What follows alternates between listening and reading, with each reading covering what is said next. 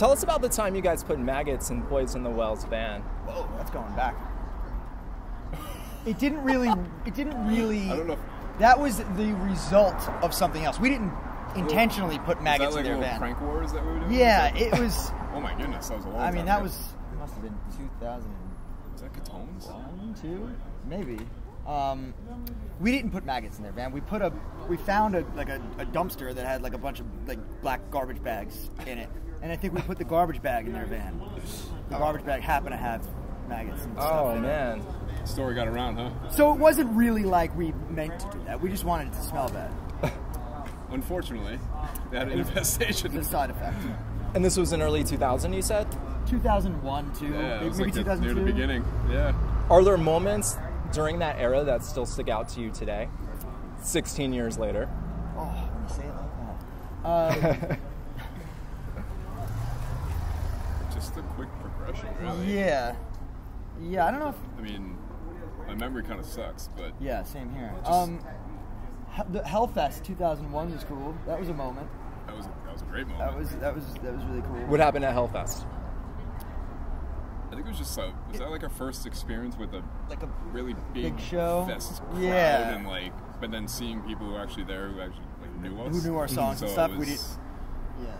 I mean, yeah, we haven't been out that long at the time, so Yeah, and it was also, it was seeing people who like knew the words and stuff, and were really like psyched to see us outside of like Long Island and New Jersey. Yeah. You know, it was a few hours away. It was like 5 or 6 hours away. So it was. the word is spread. Yeah, that was I think a really cool kind of standout moment for me at least. Yeah, at the beginning, yeah, certainly.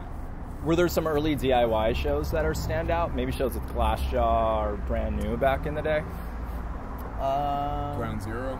Yeah, there's some great ones. Yeah, there was Long Island. like a little club on Long Island. I mean, it's long gone. It's a little ratty bar. Yeah, it was just a little bar, but they had in the best sense. They had hardcore shows all the time, and it was kind of like, I think they everyone played gave there. us our start to play all the time, and it just we saw the build Yeah. up, the progression a bit, and And that was. we played there with a bunch of. I can't remember any bands, but sorry. I love you all. I think with any of those bands, we played a lot with Sky Came Falling. Played a lot with we never did Glassjaw. I don't think Brand New. I mean, we played with them in different, bigger festival Festivals and things stuff, yeah. and stuff. But Right. We did a lot with Take Back Sunday. Yeah, we did a lot as with far as Take Long Back Island Sunday. bands go. yeah, As far yeah, definitely with Taking Back Sunday, we did a lot of that early stuff. We did one of their first tours, Right. I think. We did, and it was one of their first tours when they started to get big, and it was us and Take Back Sunday and Open Hand, and they were from Orange County. Right. Oh, yeah. And on the very first show, Coheed opened the show, which was interesting. Oh, right. That's crazy. That was a fun show. Do you remember a tipping point in which the band just exploded? Yes. Or when we realized that things got. I remember it was Hellfest the following year. Okay.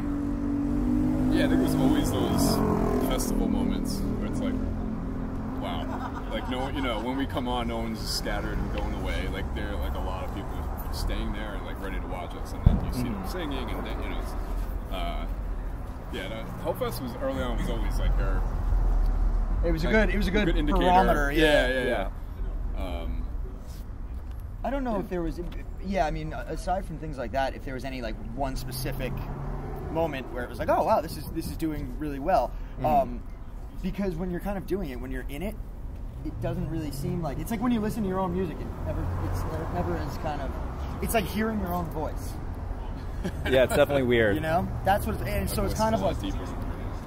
a lot deeper. But I think that was it. You're kind of just on the inside looking out. Yeah. And it just kind of seems natural at the time. I think it was just that every tour, just seeing more people showing up, and it was definitely within the middle towards the end of the first record being out and going into recording the second one. I mean, it's pretty quick, which is awesome. Yeah. Yeah. And this was at a time prior to social media. Yes. So how how does it feel now re-emerging in a world that's Instagram and Twitter and Facebook and... We don't know how to do it very well. I post a picture on Instagram every day and hope for the best. Hopefully I don't mess it up. And I mean, I don't have Facebook. I don't know. I mean, it's great.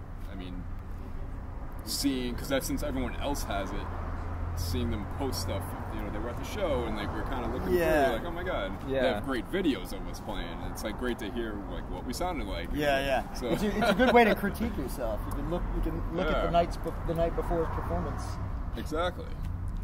Do you think it's an important tool for bands, or is it even necessary? I think now in this era, it's totally necessary. Okay. I think everyone's just. Because it's just the way it's done now. And that's how they find you, that's how they socialize, that's how, like, hey, I was at From Nash's show last night, you know. Yeah, I think, I don't necessarily think it's necessary for us so much. No. But if you're, you know, if you were a new band, I mean, I can't think of how else you would do it. I mean, when we were starting, it was just get in a van, book a bunch of shows until you run out of money or something, you know, and then you just do it, and you go back a bunch of times. Handed out free demos to everyone that we saw at shows, and that's how it kind of went. But so it's a lot easier now. So many different sites where you can post your songs and spread the word. Totally. So I mean, it's definitely important. If you were starting a brand new band today, say Get Involved. If you were to start a band called Get Involved, how would you do it all over again? Using social media. I would probably ask someone who was really good at it how to do it. Hire somebody? Well, no, I mean, I would probably just ask someone much younger than me. But I don't know. I really no good answer for that. I'm sorry. I'm terrible at it too. It's no, okay. I just don't know. Not that we're clueless, but it's like I know the mechanics of it. Yeah, I just know there's advertising yourself and getting your name. I mean, I mean, people need to be interested, I think, in the first place. Right. A little bit, at least. Enough to at least go and look at it. You know. Totally. But like I said, I don't know. I mean, going back to it, what you asked before. I mean, we literally had like a 16-year-old at our show the other night who happened to hear us on Spotify. Yeah.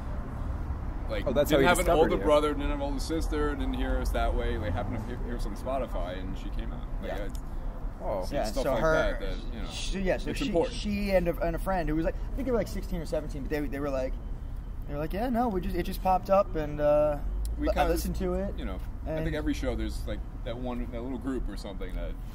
There's been a sprinkling of younger people who were definitely too young to. So they're like 2 years. She was like 2 years old when you guys started. Wow, that's depressing. Wow. You mentioned Coheed and Taking Back Sunday and those bands. Are you surprised by their longevity, looking back on their career? I admire it. Big time.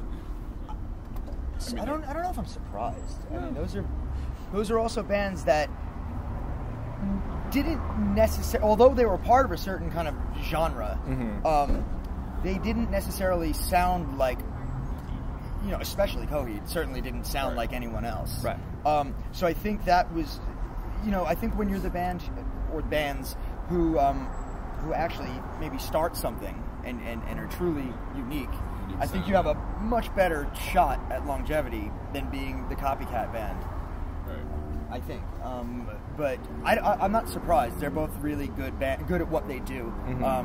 And you know, they both write excellent songs. Yeah, write excellent songs, and then just their shows are like great stage bands. And they continue to put out good music. Yeah. And I think that's probably the key to longevity anyway, is just to keep doing it, and you know, and keep kind of producing, you know, really excellent music.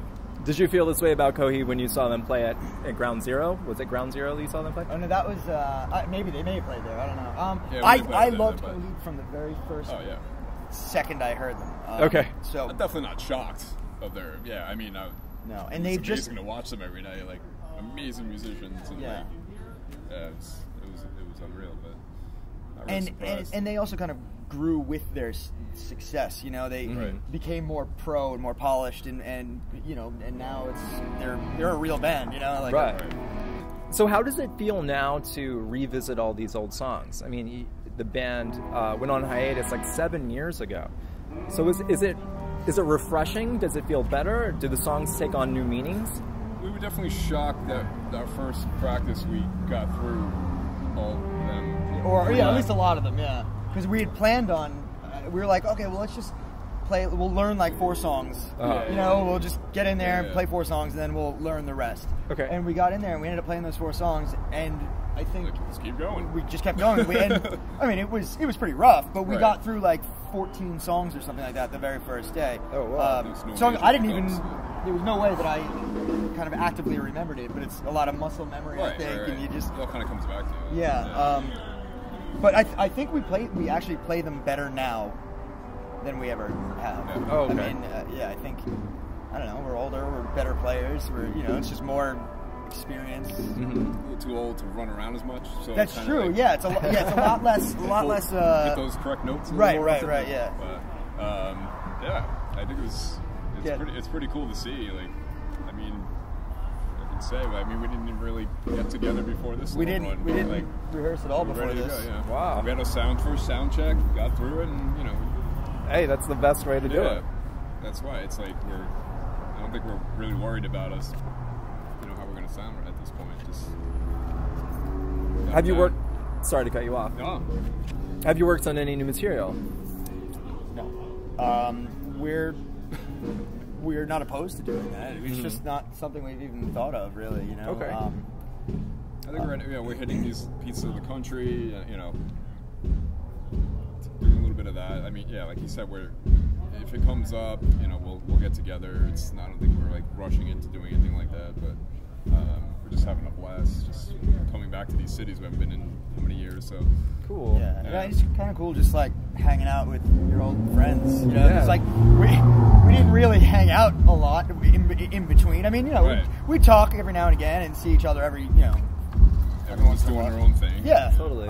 So it's kind of cool to. I don't want to say pretend that you're 22 again, but but it feels like you're 22 Right. again to kind of like just I don't know be around Without quitting jobs this time, and stuff like that. But Right. it's a lot of fun. yeah. Cool. Okay, so I have one last question that we can close it out with. Well, usually I ask people about advice that they would give to younger musicians, but this time I'd rather ask, what is some bad advice that people have given you over the years? Giving us. I'm not entirely sure. I don't know if... I mean, I'm sure we've taken bad advice from people before, but I feel like...